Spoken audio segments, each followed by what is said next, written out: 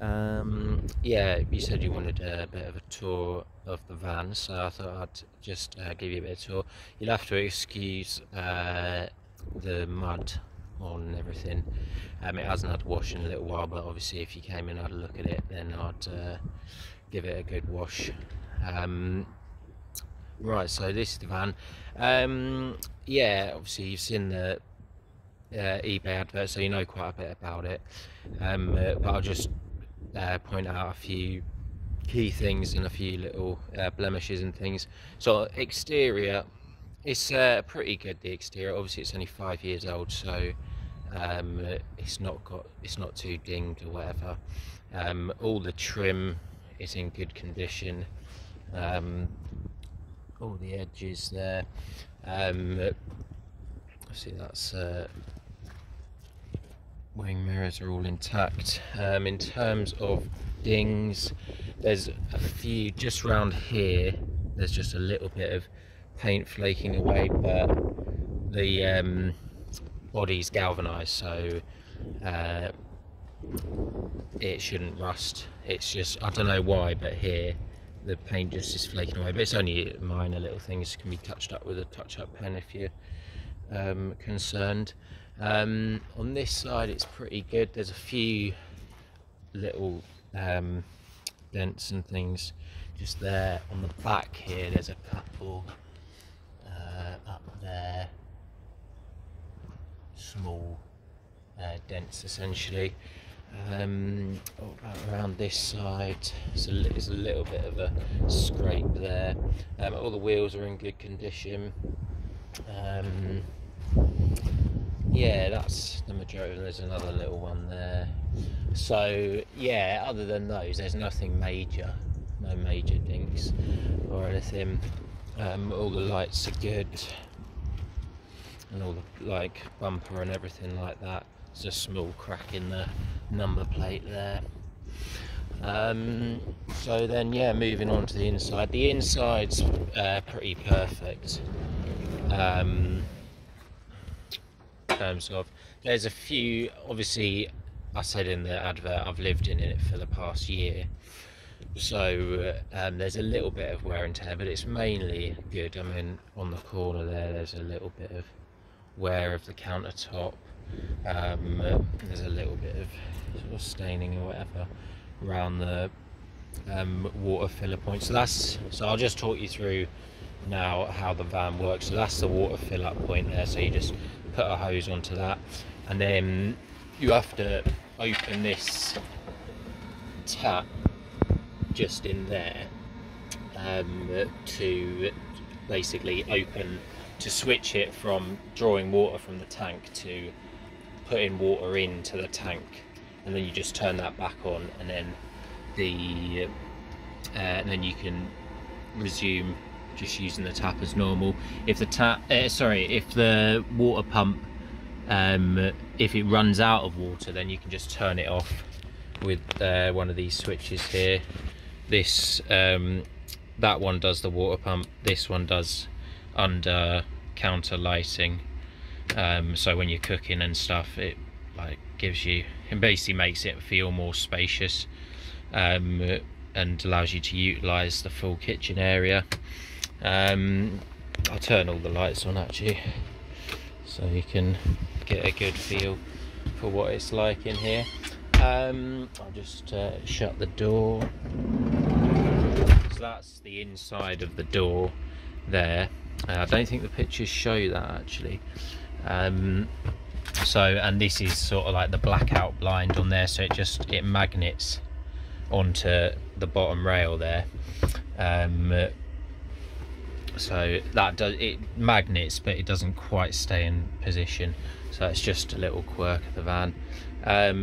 So yeah, but that pretty much fully blocks out the light, so also no light can get out either, so people don't really know you're in here. One of the nice things about the van is that it's got a lot of sound insulation, but it's also got a lot of insulation, so it's pretty quiet in here, and also you can't hear that much of the outside street light sound as well if you're parked up in an urban area. I'll just put you down while I just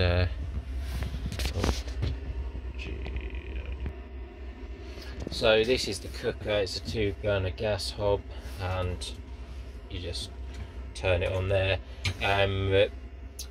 It's the electronic ignition doesn't work unless you have the voltage, the inverter on. So I just use one of these little fire like candle lighter things, electric, and that works really well. So yeah, these are the different cupboards. I have this one for, oh dear. So these cupboards, as you can see, there's a lot of cupboard storage space in the van. There's also cupboard space up under here, and that basically utilises space above the cab. You can yeah, store. It's all carpet lined up there. I'll show you actually. So it's just these 2 bolts here, and this just comes down, and it's got this little light in it there so you can properly see what you're doing. The Wi-Fi router is up there as well, and that's linked to the aerial on the roof and gives you like 4G in the van. Yeah, so it's basically like a Wi-Fi router, but also it also has like GPS location. There's like an antenna on the roof for that as well, so it's allows you to keep track of where the van is, which is quite good.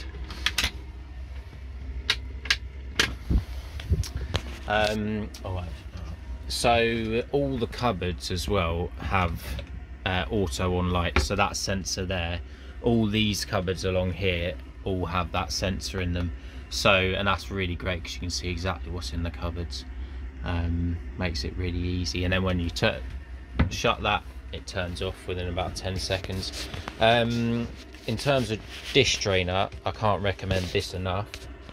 It's a Joseph dish drainer, but what's really great about it is it's got this spout here, so I can have it off to the side and then it just drains into the sink, and also it's got rubber feet on it so it doesn't really slide around. And I've forgotten that I had plates on there and driven, and they haven't come out, which is quite remarkable. So these like pins really help secure things on there, so that's really useful. It's also got a cutlery holder as well. This is the controls for the heating. It's quite standard Propex heating, and it's just got a adjustable temperature dial that you just turn up and down. When I'm not in the van, I just leave it down like that, so then I don't know what temperature it maintains in here, probably about 12 degrees or something like that. And it just cuts in and out, doesn't use much gas. I typically get, in the winter, if I'm living in it, I get about 2 weeks worth of, see it just shut off there, I get about 2 weeks of like time before I got to refill the gas, so that, yeah, lasts quite a long time. So I'll just talk you through the control panel here.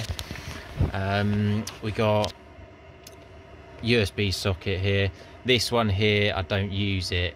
It was a little bit of a idea that I didn't end up using, but it's like a HDMI socket which runs up into one of these cupboards here, so you might be able to utilize that if you want.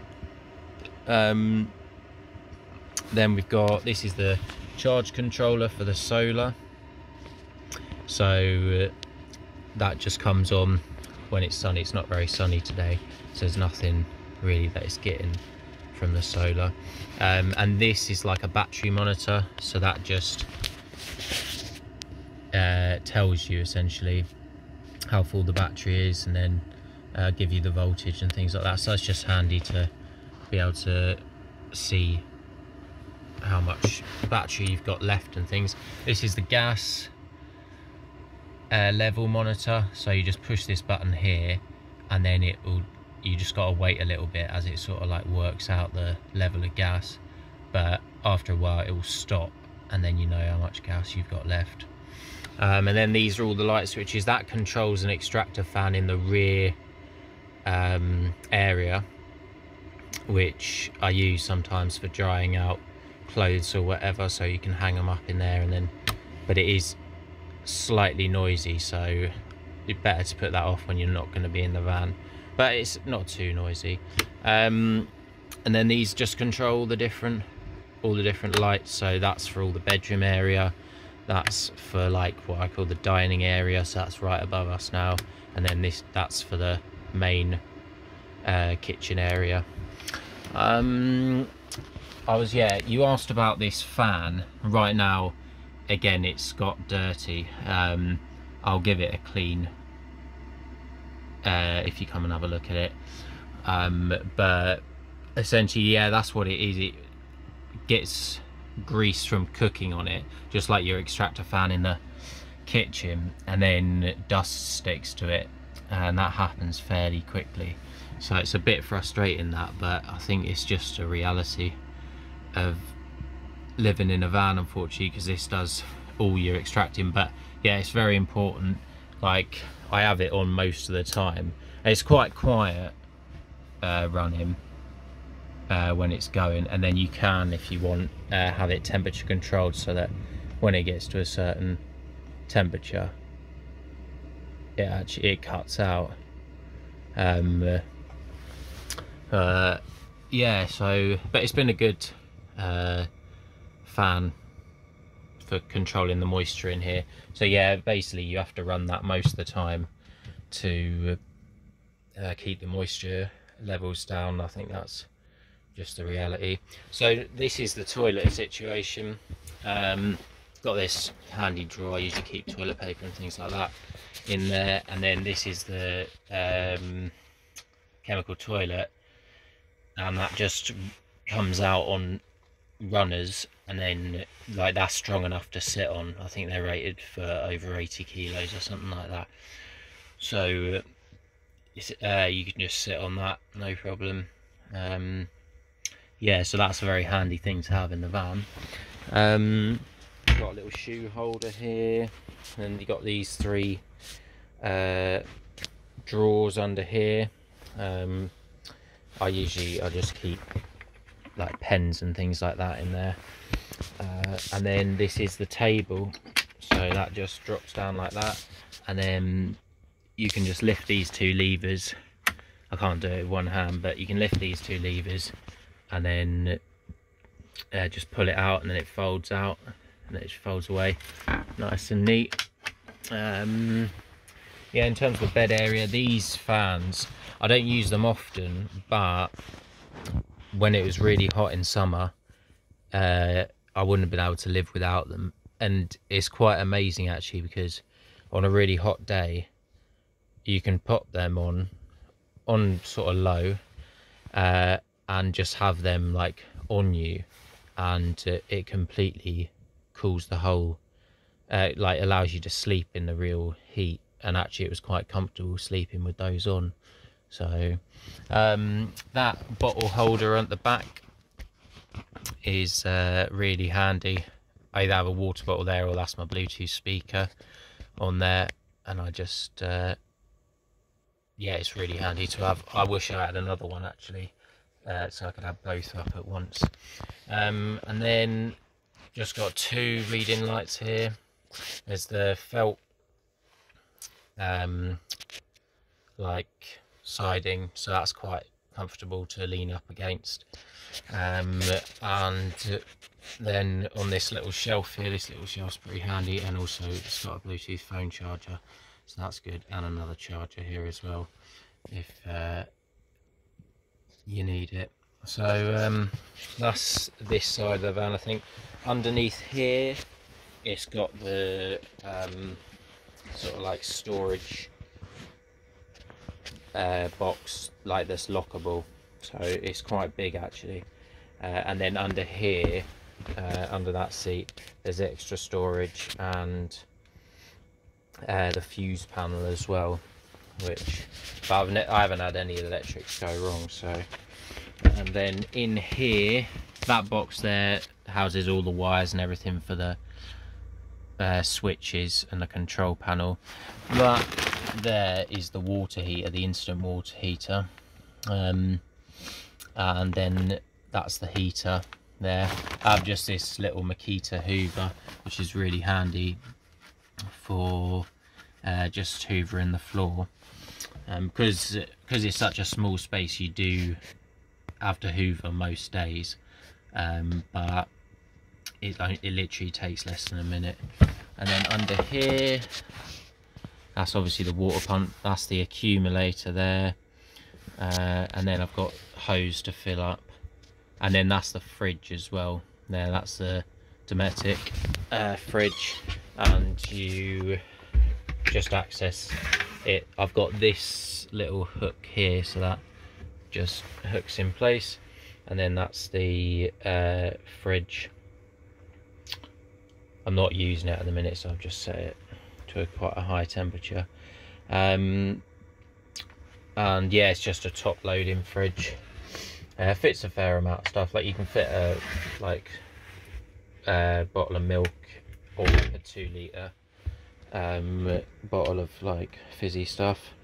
There is, oh, this is the bathroom cabinet as well, so, and that just pops like that and just opens up. Yeah, that's very handy. So there is one quirk to talk about. It's pretty much one of the only quirks of the van, and that is that the hot water works brilliantly, but because of the way the instant hot water heater works, it's quite a simple setup, and it's basically like an outdoor shower. So it's not designed with turning the tap on, then turning it off, turning it on again.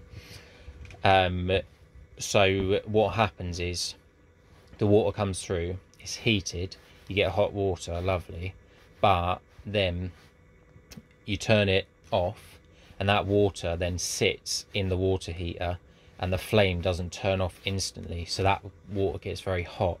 So so long as you're aware of that, it's not too much of a problem. I've never found it a massive problem, but yeah, you just have to be aware of it. The other thing is that because the flue on the water heater, the fan is obviously drawing air through the van, and one of the places it brings it down is through the flue, and that blows the flame out on the water heater. So if you're going to use the hot water, you just turn the fan off while you're doing that.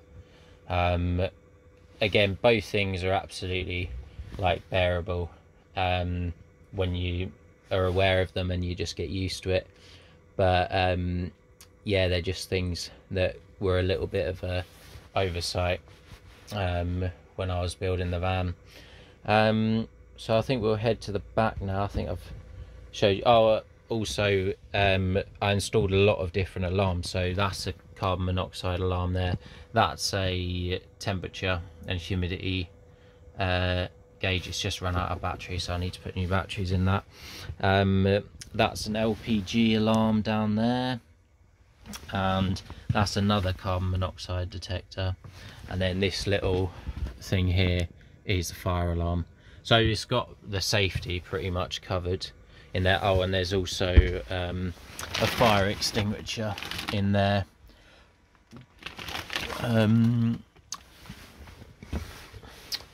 Right, so yeah, I think we'll just head to the back. Oh, I'll show you this as well. This is the like larder drawer, and that's pretty handy. Yeah, just can keep all your spices, condiments, and then some cans and things like that in there. I thought I'd actually show you before we went the actually all these cupboards have catches on them here, so not these ones. So I did a catch on this one here because that's got the microwave in it, so that's the microwave there. And that works absolutely fine with the inverter. You have to for the microwave to work, because the way the voltage drops, you have to have the battery at above 60%, I think, for the microwave to work. And then, so this has got a catch on it as well, because that's all your cutlery and your crockery and things, so you don't want that falling out. In here, it's just got a small cupboard there, and that's some USB points there. So my idea was, I think that's got the HDMI lead as well in it. My idea was that I was gonna have some like technology and things in there, but it didn't work out and I didn't really need it. And then this is your clothes storage, so you got 3 different compartments for your clothes and things. Obviously you can keep clothes as well in other places. So this is another thing. Along here, this is how it's finished on the edge. It's quite a difficult place to finish, so but this, because the sort of bulkhead slants like that, there was this storage space behind there, so it's got this handy dandy extendable ladder in there, and that I'll include that with the sale. And it's got this neoprene backed magnetic mat that you slap against the side of the van, and then you can lean the ladder against it without scratching it, and that's just so you can get up and check the solar panels and clean them and things like that, or if you need to get on the roof for any reason. So this is the back of the van. So I'll just talk you through the features of it. I'm very pleased with the way this turned out, and it does really give you much more of a utility area at the back of the van, especially if you're going to be outdoors and things. It properly opens up a new avenue for you in terms of, like, you know, storing your kit and drying out your kit and things. So in here there's like a big storage tub there, just for storing like random things that you've got. That's the shower curtain, which magnets on with these magnets, so that, you know, you get a bit of privacy when you're showering. This funnel as well was pretty handy for like filling the screen wash and things like that. So these are the big drawers here, and they just latch with these little turn latches, and then I've got these DeWalt cases that fit in them quite nicely. I used to have 2, so and yeah, they just slide. I'm pretty sure these are rated to 80 kilos each. And then there's some shoe storage here, 3 different levels, pretty handy for storing your boots and things like that. It's got 2 levels of lights up here. Firstly, it's got the little ceiling ones, so when you want to be a bit discreet, just get a little bit of light in here. But if you're properly looking for something, then you can turn these super bright floodlights on. This is just an extra little storage cupboard up there. That's a retractable clothesline for drying your washing or whatever, and just a first aid kit there, so easy to grab. Little folding camping chair there, and then 3 hooks there that you can hang your different clothes on and things like that. They do get a little bit in the way of these, but you can just take them down when you need to look into there. So, and then that's that extractor fan there, and that's the reversing camera. So it's got these storage nets here. This one's gone a bit floppy, I think it needs the elastic replacing, but those ones are all right. And then the shower hose just plugs in there, and then this is an auto stop hose connection, so when you when you disconnect that, no water will come out even if you knock this, so it just keeps it from flooding the back area essentially. So I think that's the extent. There's another very deep long cupboard in there which I use to store bags and my sleeping bag and things like that. Yeah, so that's pretty much the full tour of the van, I think.